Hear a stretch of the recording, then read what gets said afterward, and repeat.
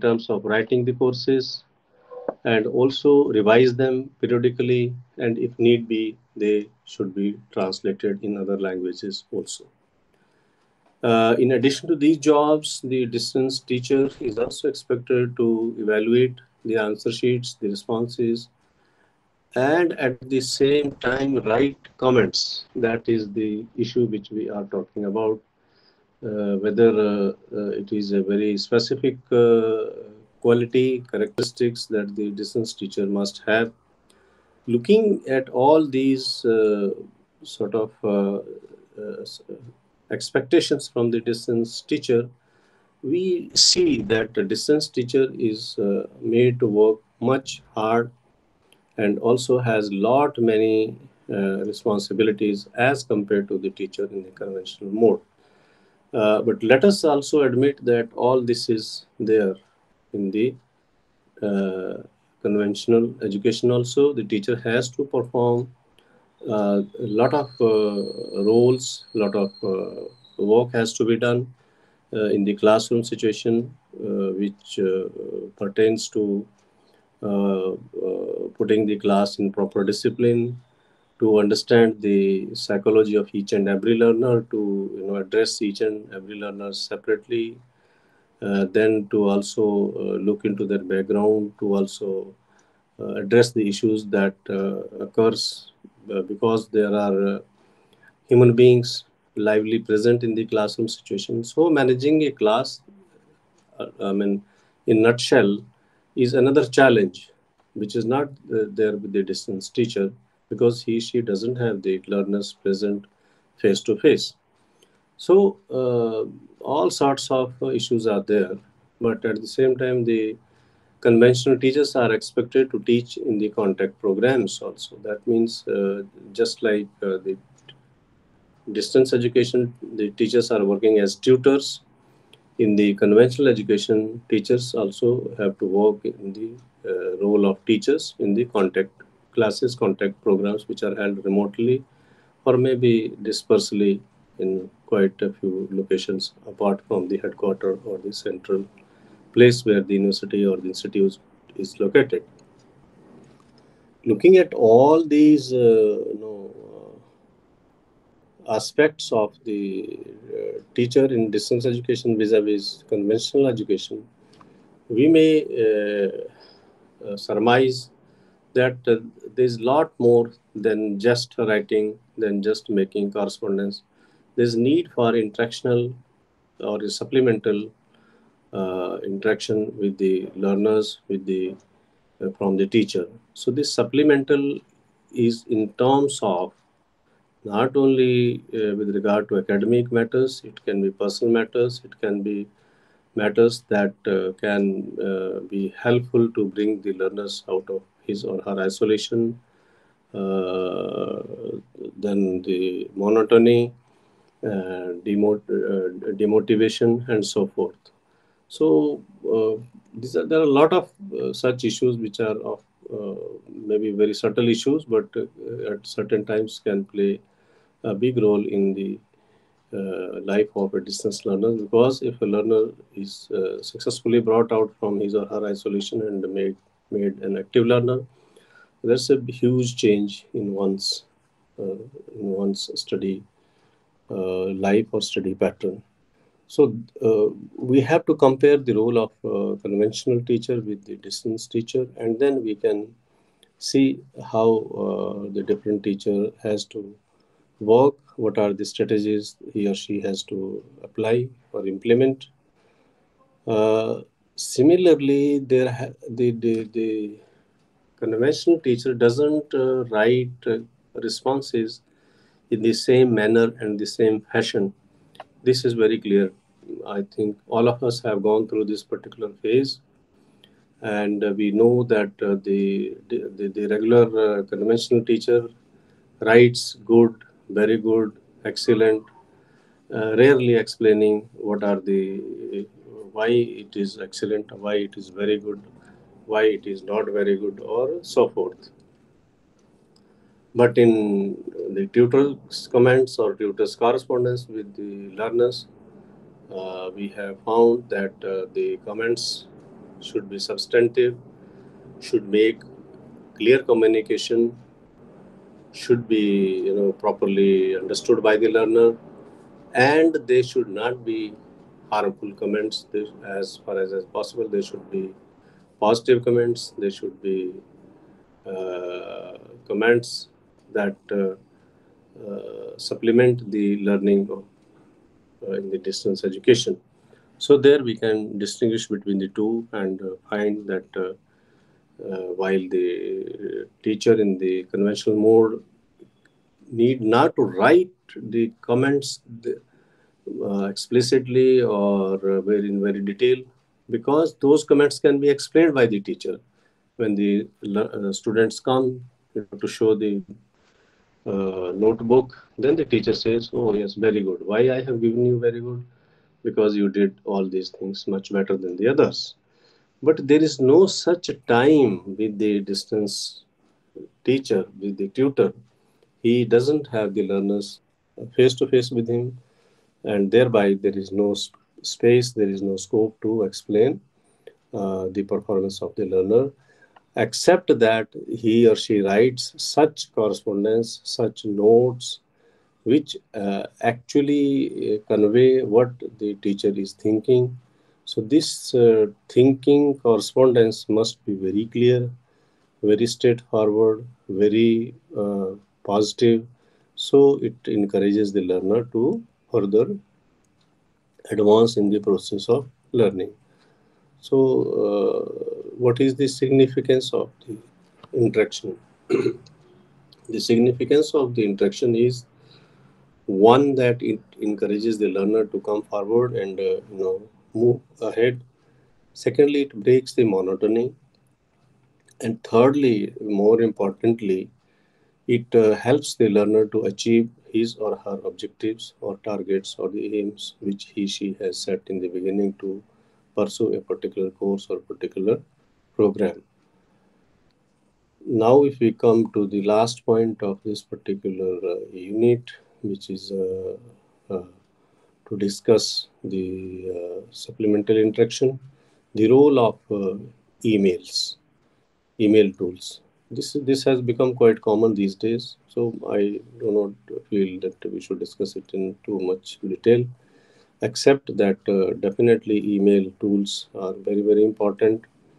The learners groups are formed, and the teacher can send the communication in groups wherever it is meant for the entire group, and wherever it is meant for the individual, the addresses can be segregated, and there can be an individual response. The advantage of the email interaction, or why it becomes more useful for the supplemental interaction, is that there is instant feedback, instant reaction from the learner, and there can be immediate response of the teacher to the learner. So, what can be achieved? A lot can be achieved. There can be an improvement in the attempt by the learner.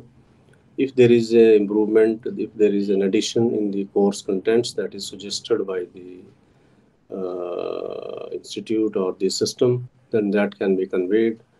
If it is a larger material, it can be sent as an attachment, and all the tutorials are already available, and if there is a missing one, this can be arranged from the university's resources, and the same can be sent to the learner. So not only that, it prompts an easy access, easy exchange of information, views, I should say the issues, etc. It also provides an opportunity to the learner to receive certain materials which are not available otherwise, which are not at hand. So, in a way, if we compare the learner's attitude in the distance learning, it is much more demanding. It is much more, we should say, personally required, because we know that the distance learner always likes the response which is addressed individually to a particular learner. So the teacher or the tutor in the distance education has to work in such a way that it addresses the quest of an individual learner. So that was all for this particular unit 4 of the block 4. So we will now move to block 5. And if we go to block 5, then our agenda to discuss is the management of learner support. So we will perhaps discuss only one unit because there's a huge power breakdown today. So we will discuss the very first one, which is the learners' expectations from distance education. We are already talking in the why we are discussing that there is different role for the tutor to play as opposed to the teacher. So maybe you are noticing why I'm using the word tutor and teacher. I'm using these two terms very consciously. Reason being, when we use the word teacher, it refers to the classroom situation or the conventional teaching. So whatever happens, whatever the nature of the conventional teaching, that becomes part of the teaching methodology, teaching or the pedagogy of the uh, conventional teaching. But if I use the word tutor, it obviously refers to the pedagogy of the distance education. So we are already talking about the characteristics, the expectations, the attitudes, the behavior of the distance learner. So so accordingly, the tutor has to modify his or her response.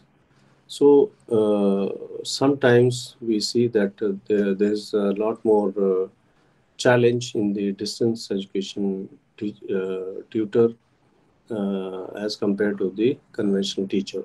But if we go in minutely or subtly, if we do the micro study of the teaching, the classroom teaching, there are quite big challenges there also. So, but overall, I just now mentioned that there are several assignments, several jobs, tasks which are expected of the tutor, means the teacher who is working in distance education. As I mentioned, he should write, he should edit, he should revise, he should make a PowerPoint presentation, he should make digitized contents, then he should also translate the courses. He should also prepare slides. He should also prepare audio video material. He should set the question papers. Then they should be evaluated. Then award should be awarded. A grade should be given. So looking at these so many assignments that are associated with the job of a tutor as per the UGC mandate, I mean, we can assume that his role is very, very difficult. So there is an obvious sense of biasm that yes, the conventional teacher doesn't have so many responsibilities. But if we slightly, and more minutely look at the role of the conventional teacher, she has to teach from the text. They should also set questions. They should also conduct examinations, evaluate, revise. In classroom situation, while teaching or transacting the instruction of the contents, they also have to translate. They also have to use multimedia. They also have to work in the smart classrooms. Sometimes they have to prepare notes. Sometimes they have to prepare certain study material at home. And especially if we look at the COVID period, most of the conventional teachers also taught from their homes. So we can see there is a sense of biasm.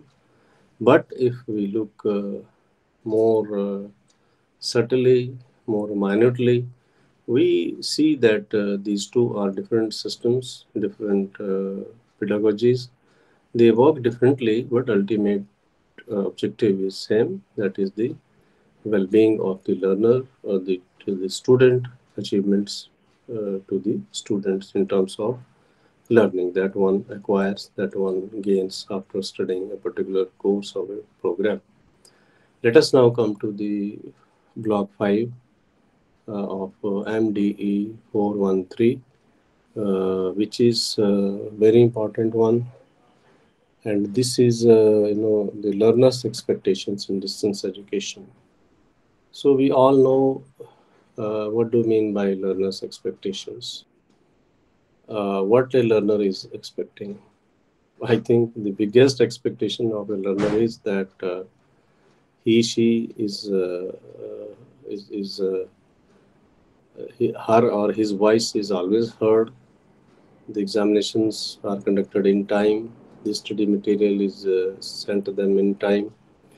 It is explained properly. The counseling classes are held.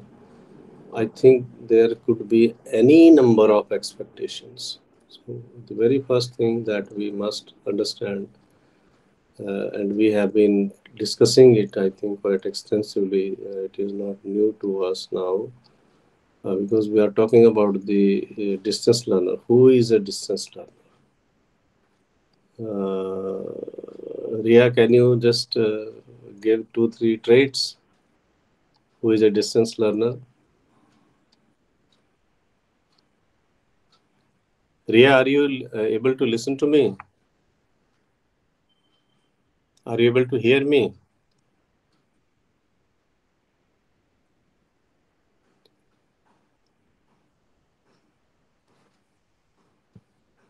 RC Chandigarh, am I audible?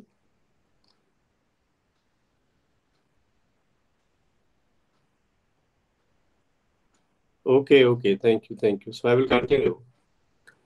So we all know that the distance learner is primarily an adult learner. Let us uh, put this in very first, that the distance learner is an adult learner.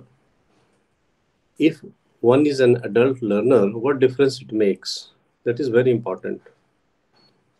If we know that he or she is an adult learner, then we have to pay, we have to treat the student or the learner perhaps little more sensibly, little more respectfully than those learners which are there in conventional system, maybe in studying class 1, 2, 3, 4, 5, 6, 7, 8, 9, and 10, 11, 12. So the moment we assign uh, the tag that he or she is an adult learner, because distance learner is an adult learner. So why it is so very important to and we are calling adult learner means, then a sense of respect is definitely to be there with the treatment, in the treatment of the distance learner. That is one. That may not be the case with the other category of the learners. Secondly, very important difference between conventional learner and the distance learner is that the distance learner has prior knowledge. I think this is a very important trait. Many of our distance learners are coming to learning after many years of gap. At an advanced age, they might be associated with certain occupation, with certain type of education also it is possible. Therefore we have to assume and we have to think that, so the our distance learner who is an adult learner, I am putting now in one chain, our distance learner who is an adult learner is also having prior knowledge. So what type of prior knowledge? That might be, pertaining to his or her own area of work, or they might be having some skill, they might be having certain other features which should be respected, which should be given due advantage in the treatment as an adult learner. Our distance learners are adult learners. They are endowed with prior knowledge, prior previous experience. Therefore, they have specific experience of discharging various responsibilities during their job, during their profession, or if not in the job or profession, they can be family members. So while handling the entire family, one gets a lot of exposure uh, of responsibilities. So if one is responsible in that sense, that means he or she is a responsible learner. So now, how many qualities we have attached? Distance learners are adult learners. Uh, they have prior knowledge. They have previous experience. They know they are more responsible learners, and also as compared to the conventional students, the distance learners are goal centric. Why, after a gap of 5 years, 8 years, or 10 years, somebody comes to do post graduation? If somebody is working in, say, for example, some department, some organization where his or her services are likely to end in few years, then what he or she will be doing? They will be taking the distance education mode to continue to building their education where they ended it few years back and took an employment. So now they are again going back to that level of education and now building their career. So that means they are building their career. This word itself denotes that they are aim having an aim in of their education. They are goal centric. They are target centric. So how many qualities we have attached? I think this is very important that the distance learners are adult learners. They have prior knowledge. They are also having skills and experiences in particular field of knowledge, particular field of work. Then they are more target oriented, and also they are more responsible because they might have already managed either some job or maybe if not job, at least they are the family people, so they know how to manage the family. So that means I think in a very easy manner we have brought about very important features of the distance learning. So ultimately we can say the distance learner is an adult learner, is the learner who is having prior knowledge. These learners are having their own their own goals and aims. They are more focused. They are responsible learners. They are specialized in certain skills and professions, and also they are more mature. All these things, what all these things do in one's life, they make one more mature, more responsible, more target oriented, more focused. So this way they are slightly different from the regular or the conventional student. So I think if we look at these traits of the distance learning or distance learner, we automatically come to a conclusion, a kind of conclusion that yes, different learners are, the distance learners are different from the conventional learners. So what difference it makes in their approach of expectations? Definitely, all these features, make them different type of learners. So if they are different type of learners, definitely their expectations, their aim, their demands will be different.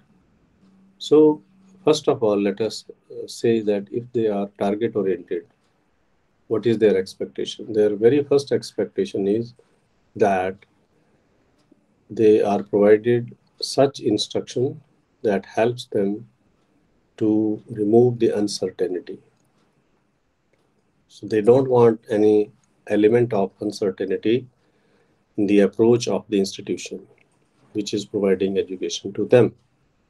So that means there has to be very clear communication from the university, from the institution which is providing education to them. So if we look at this very particular aspect, then we have to uh, come to another issue which we discussed in the previous unit, which was supplemental interaction, where we talked about the communication or the correspondence between the tutor and the learner. So if we talk about the uncertainty level, element of uncertainty in the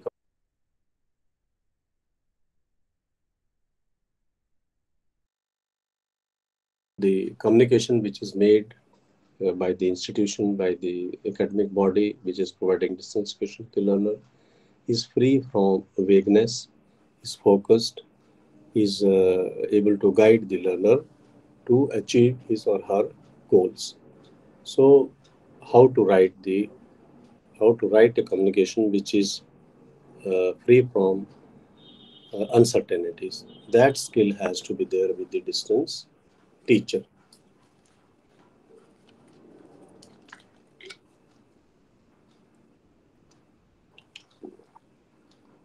Second point is very important. If we talk about removal of uncertainty, then the distance learner will also demand that there is no fear in fulfillment his or her dreams. That means the institution's approach should be such that it assures the learner that yes, here we are to fulfill the dreams, and it should be able to build confidence in the distance learner, in the distance teaching. That would be depending upon the overall approach of the institution, that is, the commitment it makes, the quality of study material that it prepares, the speed with which it provides the study material, or the promptness overall, the promptness in the overall working, overall response to the learner's queries that are raised time to time.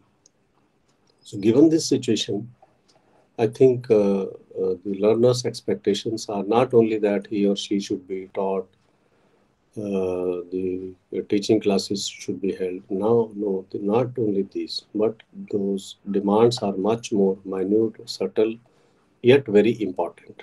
So that means there is a there is a demand to build confidence in the distance education from the learners. That is one. There shouldn't be any doubt whether doubt in achieving the goals and aims of the learning. So that must be assured. And more importantly, the distance learner is an adult learner. He is an emotional learner. Uh, this word is very important. Emotional learner. What do we mean by emotional learner? This must be looked into. Our distance learner is an adult learner, is an experienced learner, is a skilled learner, having prior knowledge, able to manage family and profession, holding job and responsibilities, and a lot many other aspects that are there with the distance learner makes this distance learner expecting a certain level of respect from the organization. And if that does not happen, then the learner's expectations do fail and he or she feels let down. That should not happen. The institution's priority should be to build confidence, to remove uncertainties, no place for ambiguities or vagueness. Above all, the distance learner, who is an adult learner and endowed with so many of traits, uh, expecting a certain level of respect in treating the distance learner. At the same time, he expects that he should be happy pursuing the program. So there shouldn't be any place for disappointment. Unfortunately, when the institutions fails to commitments, promises, there is a level of disappointment which comes into the minds of the learners. So, what I'm trying to say is that the learners must drive happiness. That is one of the expectation. The learners must drive happiness. That is one of the expectation.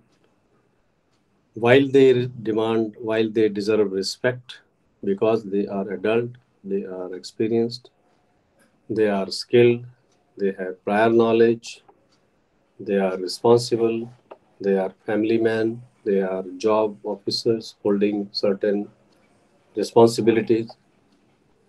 They expect that their aims and objectives are met and they are not disappointed.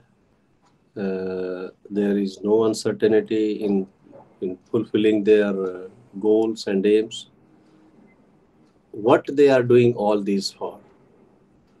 What is the purpose of doing all this? That is that they want to be happy. So that means they are emotional learners. Riya, are you listening? Are you able to hear? So they are emotional learners.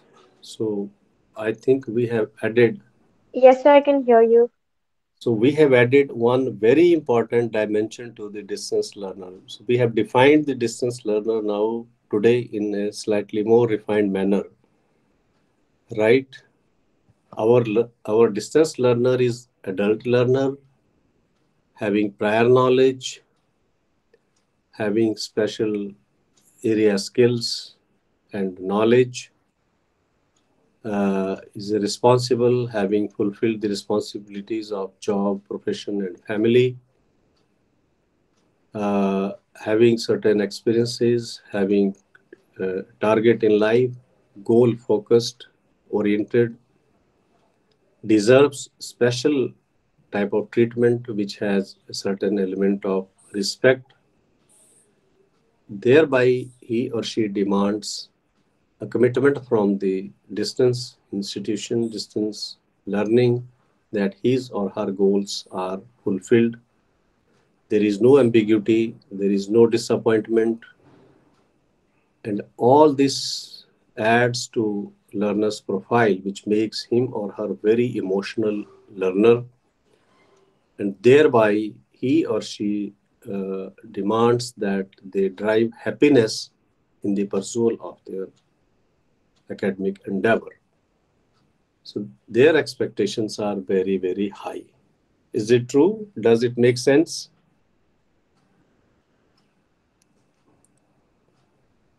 Yes, sir.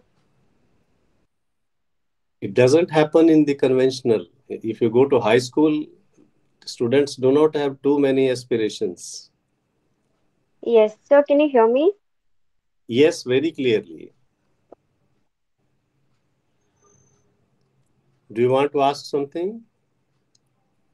No, sir, I don't have any doubts. Okay, okay. So this is very important. I think this is the essence of the distance learning and the essence of the distance learner.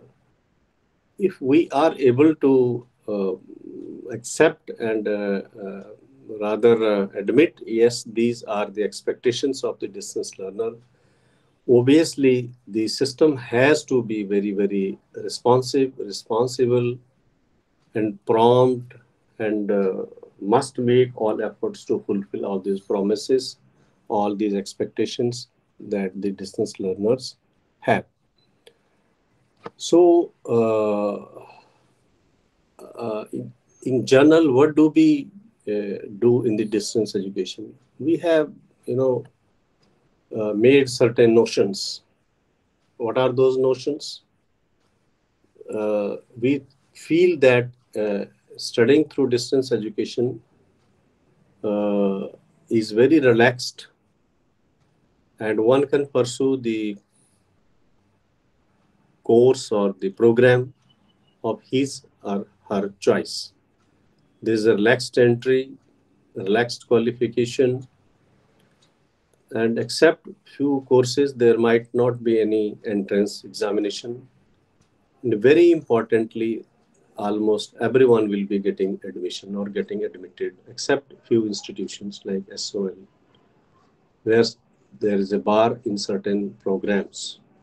That is one. I'm talking about these because these create problems later. These raises issues which we sometimes are not able to deal with. Then we say the learner is able to, fulfill his or her study pattern or complete the study at his or her own place and pace. At times that doesn't happen, and then there is a problem because the learner require help, assistance, or rather guidance.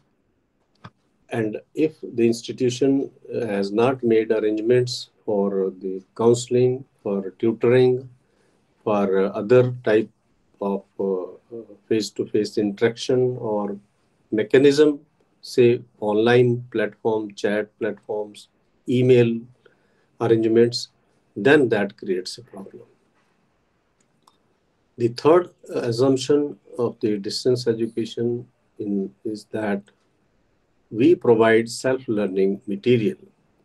And there is a notion that it is prepared in such a way that it is self-sufficient, it is self-contained, it is self-directional, self-evaluating, and so forth.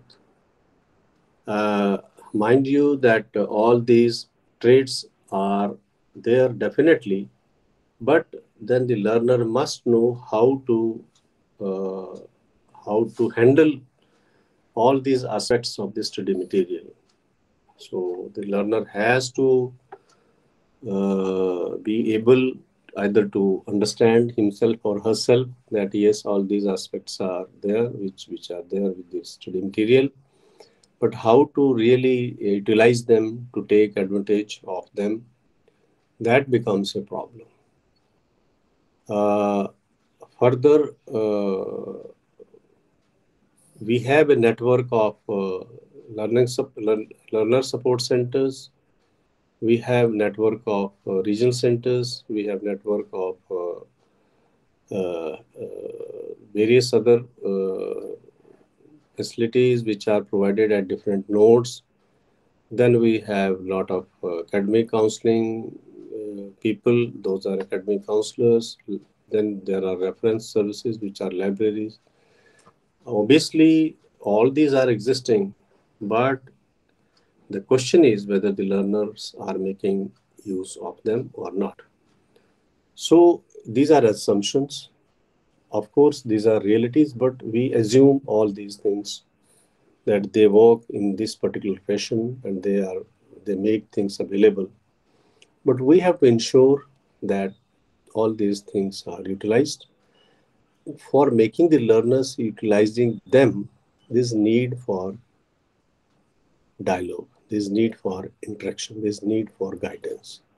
So we have to ensure if there is an adequate level of guidance, there is availability of resources, yes, but whether the learners are able to approach them, whether they are able to access them, That is the question.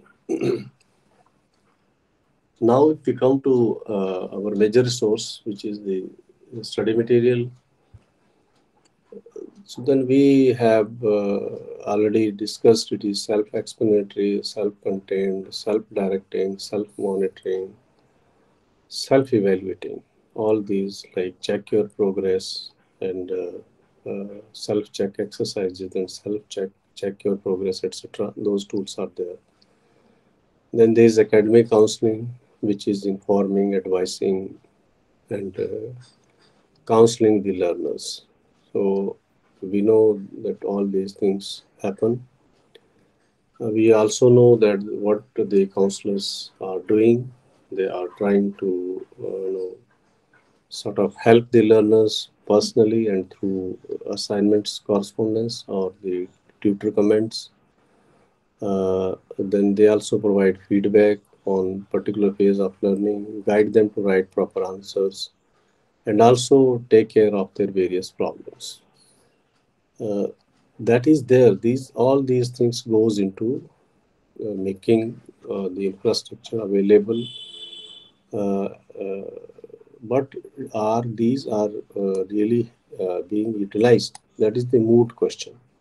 So if we look at the moot question, then we come to know that this need for proper interaction, this need for proper instructions which are free from ambiguity, instructions which are very clear and they do not make any false promise, and those actually bring happiness in learning.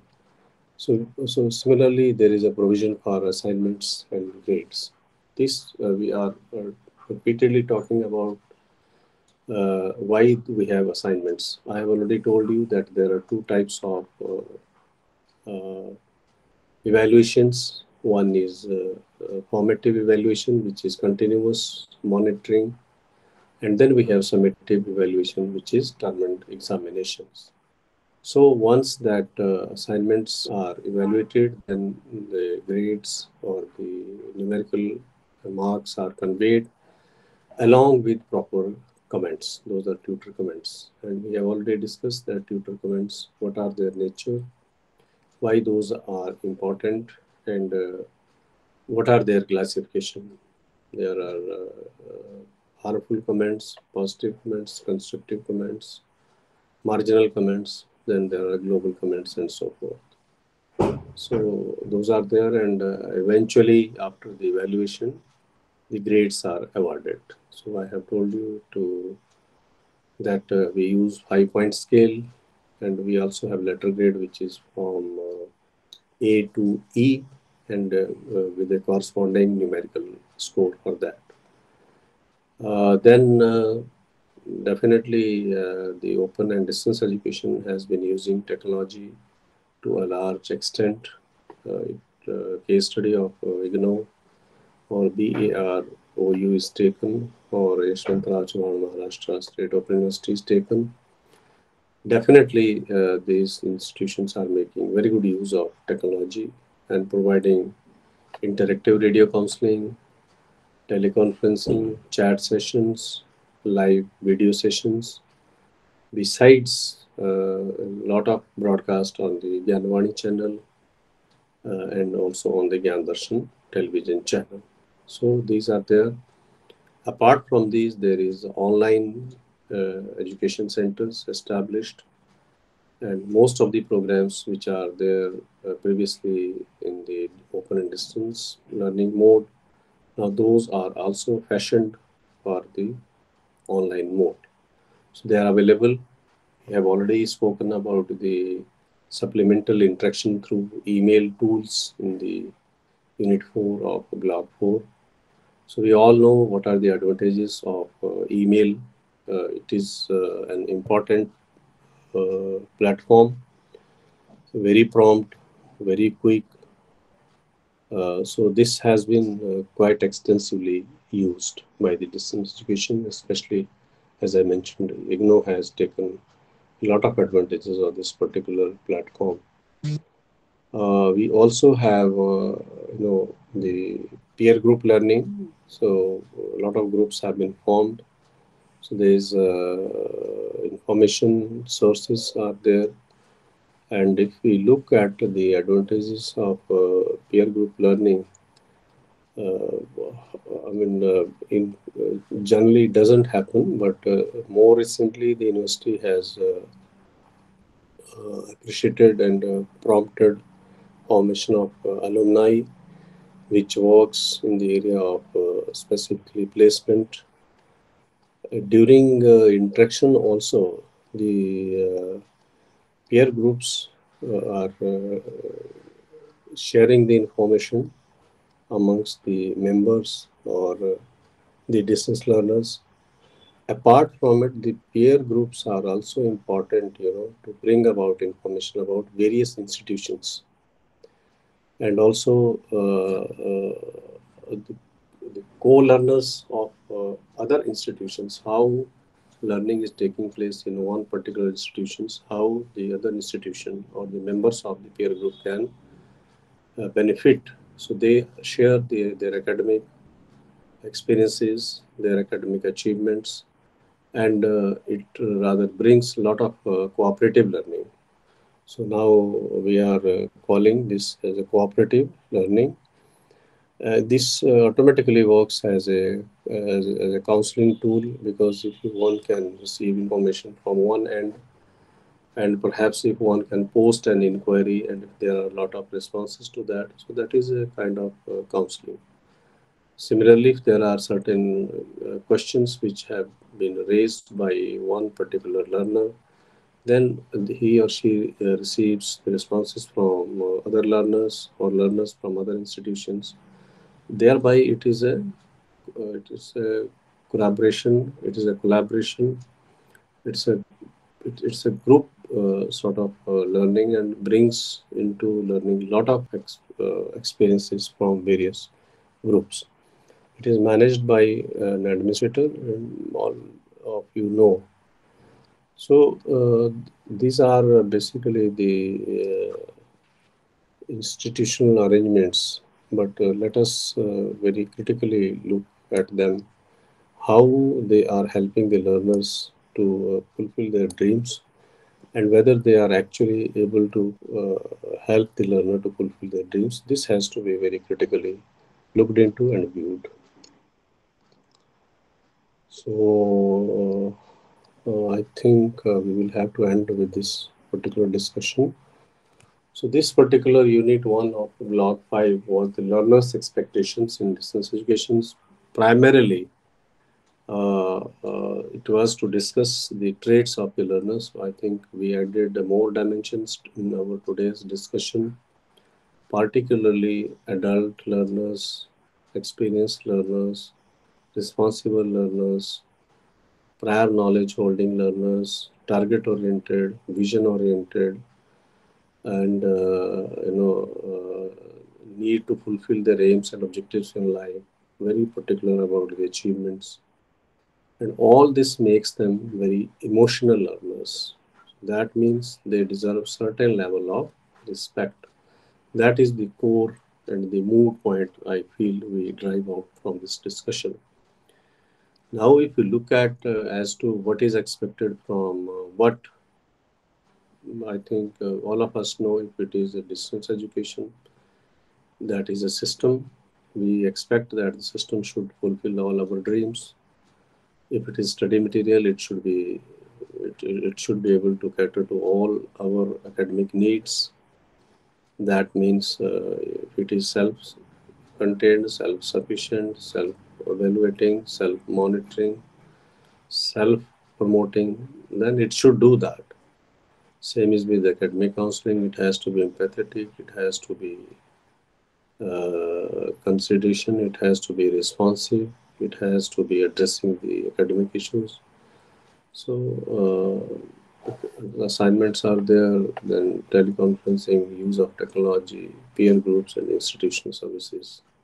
All those things are there in place. So this was about the unit 1. We will discuss unit 2, 3, and 4 tomorrow.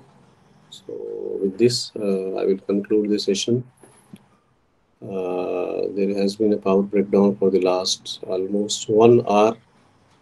So I am almost running out of battery. So before I uh, face that situation, Okay. I say goodbye. Have a very good day, and we'll Thank you, meet sir. Thank tomorrow. you. Thank you very Thank you, much. sir. So we'll meet tomorrow. Okay, sir. Tomorrow. Okay, okay. Good Okay. day. Good day. So good day, RC Chandigarh also to you. Very cooperative. Thank you very much. It is rather becoming very discomfort here. There is no electricity, but nevertheless, my system supported this session. Thank you. Thank you very much. Okay, okay, okay.